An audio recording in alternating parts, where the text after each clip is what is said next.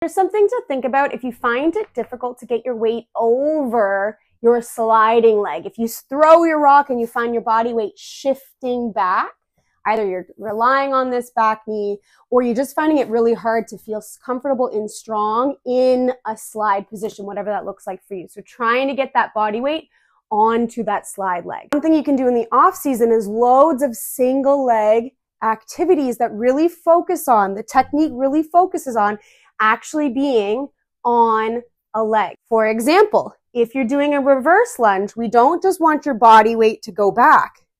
This is the same thing. It's focusing my weight on the back leg instead of keeping the weight in the front leg.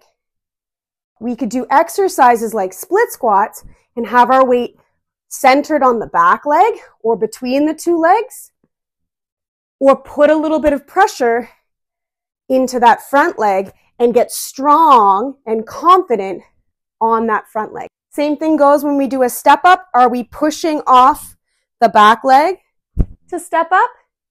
Or are we centering over this leg and getting our power through this leg and lowering ourselves in this leg?